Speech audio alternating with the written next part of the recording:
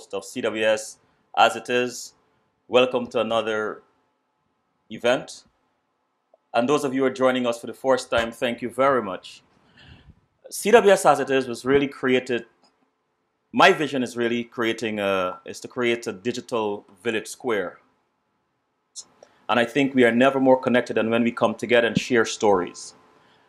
The question I have this afternoon is, where was Guyana, where it is today, and where is it going? And our first hour of discussion is a panel made up of Cathy Hughes, Stanley Ming, and Dr. David Hinds. I'll take a short break and let's get started as soon as I return.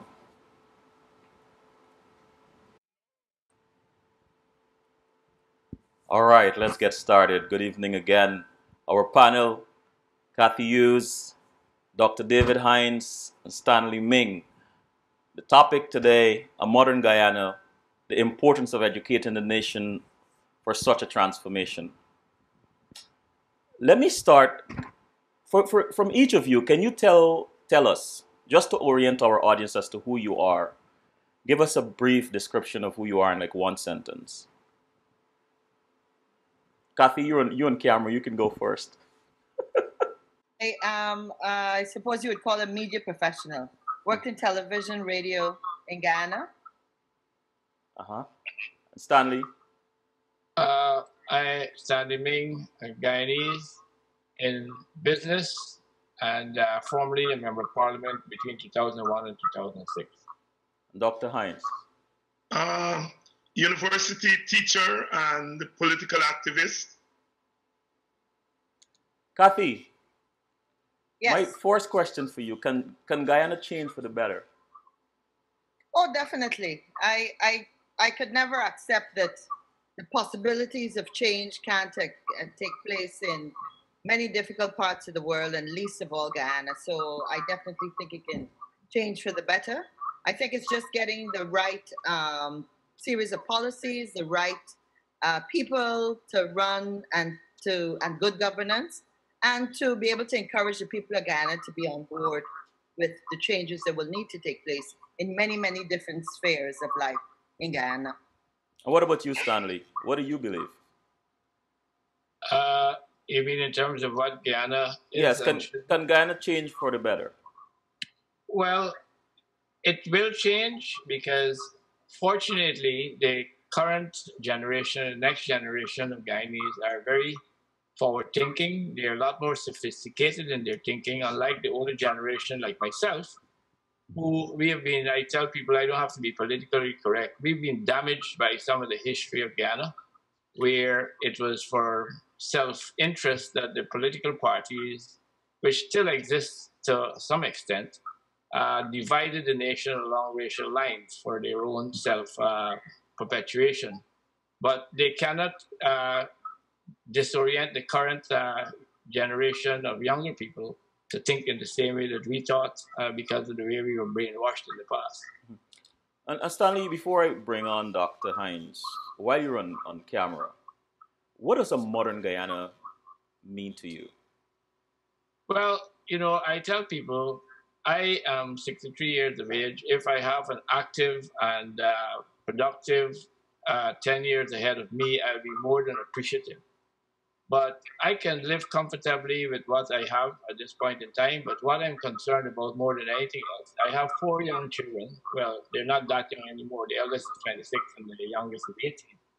And whatever I do from now until such time that I'm done here on earth, is I would like to see that their future is a lot brighter, with more opportunity, less crime, more security, and a more sophisticated culture than the one that I grew up in the last 60 years. And that's what I'm working toward, because I think that the best years of Ghana are ahead, but the ones that are going to make that happen are the next generations. It's a good segue that you mentioned the youth. I'm going to ask Dr. Hinds this. Dr. Hinds, and then I come back to you and Cathy. Dr. Hinds, how important is the role of the youth in your vision for a modern Guyana? Please repeat the question. I didn't hear it clearly. How important is the role of the youth in your vision of a modern Guyana? Well, the youth are always important to any country, any civilization at any given period in history. In the 1950s, when the independence generation was striking that important blow for freedom, Chetty Jagan was 35 years old in 1953. Fobbs Burnham was 30 years old. E.U.C. Kwayana was 28 years old.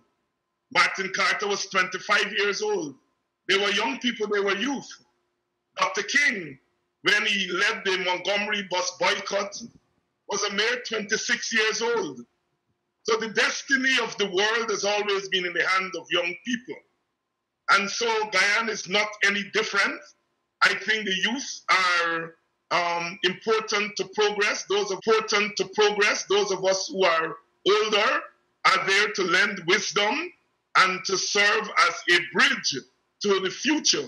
But it is the young people who are always the salt of the earth, who are always the ones who are in the presence of whatever change there is in the society and in the world. It is they who shape that change, and it is they who, in spite of what older people do, it is the young people who have always shaped the world, and Guyana is no different. Stanley mentioned just now about what he noticed among the youth, that they are more sophisticated. They have a more sophisticated way of looking at their current condition and their plans for the future.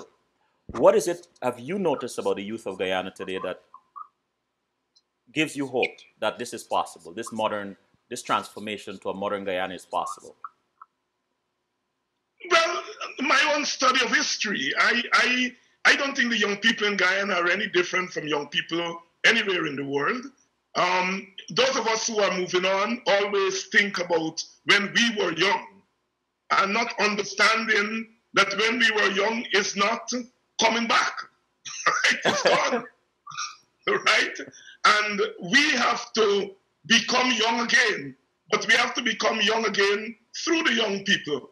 And you know, Selwyn, in my study and participation in Guyana's politics and cultural life, I've always seen the young people rising to the occasion. Even when old people are in the forefront making the big speeches, doing the strategizing, it is the young people who are always the energy. You check the crowds at the rallies of the APNU AFC, and you will see young faces, the faces of children. But more than that, you are not just seeing faces, you are seeing young energy. And that young energy is translating into the older people. So you just have to look at the motion of the society. You see, people expect that young people will every day get up and shout, freedom, freedom. It doesn't work like that. The conditions have to be created and have to present themselves. And every time the conditions have presented themselves in our history, young people have always stood up and say, thank you very much, we are forwarding. And if you look at what's going on here, in this moment of change, in 2015, the young people are forwarding.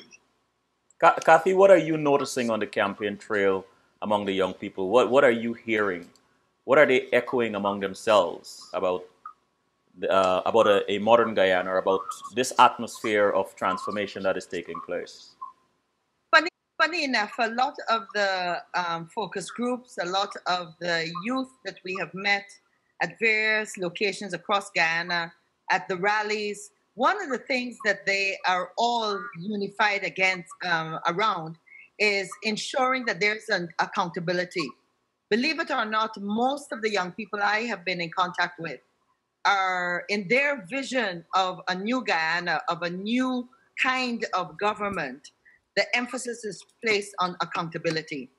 And naturally, employment is a key area, but I think that issue to me was surprising, and I was pleasantly surprised. I know earlier you were talking about whether this generation was more sophisticated than previously. I think what we need to notice is that the changes in technology over the last 10, 15 years have impacted so drastically on the way we are able to keep informed and inform each other. And therefore, the world is now a tiny little village. With the internet, with cell phone technology, it is easy for young people to actually air their views, share their thoughts, and to have a discussion without having to do it the way we had to do it 30 years ago, which was having to become part of a formal, organized group, get together in rooms to have discussions. The technology allows this generation to do it differently and to have a greater impact in a wider, larger number of people in a global village, so to speak.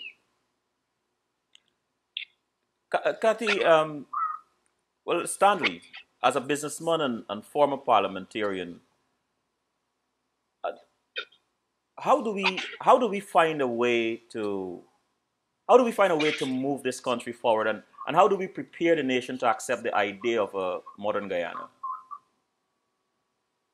Well, Dr. David Hughes will tell you the first priority for any country to move forward has to have their people educated at the highest level possible. A classic example of that, as you know, is Singapore. The second thing is that our young people, especially, have to have at a very early point in life after they get the necessary education, the opportunities for good jobs. And one of the sad things about Guyana, you read in the papers all the time. I mean, I said recently that sugar has no future in Guyana. And what we should be gearing our people, whether it's the cane cutters or whoever else, the next generation, to get into more sophisticated lines of occupation. We don't want to develop more cane cutters. I mean, that's slavery on the new masters. And what we have to generate is foreign direct investments in areas of new technology. I mean, to give you an example, there's a large operation that is being set up right now at a place called Aurora by Guyana Goldfields, which is a modern mining operation using the latest in technology. To build that plant, they had to bring in over 300 Peruvians with the requisite skills to set that plant up. Now, it is very sad that we cannot provide the kind of, even if it's not 100%, at least 40, 50% of that workforce should have been Guyanese. But I know why they brought them in, because they can't find 40%, 50% Guyanese that are capable of doing that work. I went there myself, and those guys are very skilled and very highly trained. Now, what is sad about it, they have to fly them from Peru, put them up here every 6 weeks. They have to send them back to be with their families, and they have to pay for their boarding, lodging, everything when they're in Ghana. Now, you can imagine what is the cost of providing those people with the kind of support they have to have. If Guyanese had that training, they would have had jobs that are high paying. If we were to find oil in Ghana within the next couple of years, the same thing will apply. 90% of those jobs will have to be filled by people who we have to bring from some other country. And that's where we have to start training our people to be able to use their skills in areas of modern businesses and not cutting cane and putting it on their backs and loading punts in the future. And Dr. Hinds, the same question for you. How do we find a way to move this country forward, and how do we prepare the nation to accept the idea of modernization? Well, I think we are part of modernization. And I think we have been finding ways to move the country forward. I want to say that Guyana has been moving forward, We came out of slavery, and that was moving forward. Emancipation was moving forward. We came out of colonialism. We moved into independence. We were moving colonialism. We moved into independence. We were moving forward. And we're into the post-colonial era. The point is that we have to put a new vision before the society. And we have to change our thinking about the role of government. I think one of the mistakes of post-colonial Caribbean society is that we have come to believe that government is the answer to all the problems of the people. And of course, governments are not the answers to the problems of the people and the problems of development. So we've got to start thinking about government as a forum for facilitating development. And not to answer people's problems.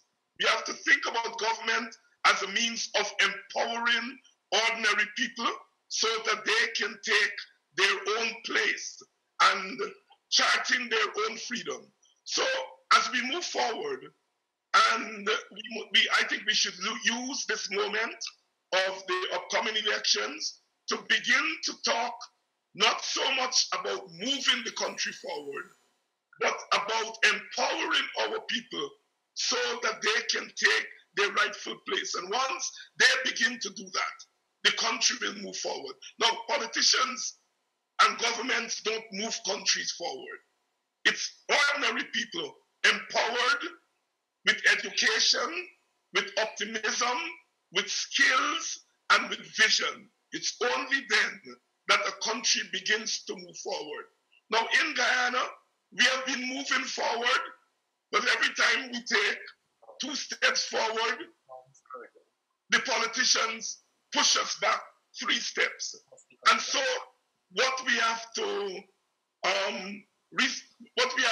decide as we move into these elections is that government must not stand in the way of the empowerment of the people. Rather, government must facilitate that empowerment and to give our people the necessary space and the necessary opportunities so that they can move the country forward. Dr. Hinds, you travel back and forth to Guyana. You spend a lot of time from what you told me in Guyana. And obviously you have your ear to the ground. As you move among the ordinary citizens of Guyana, what are you hearing and how are you using your experience, your research, your knowledge and skills to empower them or articulate a new idea, a new idea for how they should look at government to them? What I have constantly heard from people in Guyana, what I've constantly heard is a call for respect, a call for dignity and freedom. Respect, dignity, and freedom. That's all they ask for. Respect, dignity, and freedom. And I think that is what motivates our people all the time. And insofar as people in Guyana have turned their backs on this recent government, is that it has disrespected the people, it has taken away the dignity of the country, and it has stood in the way of freedom. And so therefore, I think moving forward, once we restore that atmosphere of dignity and freedom and respect, then I think that we can begin to realize our potential. Now, what I do is my own little education, public education, talking to people, sharing experiences, talking to them about their own experiences, and trying to help them to see that as ordinary people, we all have the key to the future and try as much as possible to say to people that all is not lost. We have had a hard time since independence. Our independence governments have not always been in step with our people. But I think that if some of us are able to inspire people to say to them that in spite of bad governance, our country is still good, I think we will be doing a good turn. Cathy, as you make your rounds on the various campaign trails and so on, who do you find are listening or are coming up to you more and talking about their issues and concerns? Is it predominantly men, women? And when the women talk to you, are they concerned about gender violence and gender equality and so on? What are you hearing? I would have to say that I get a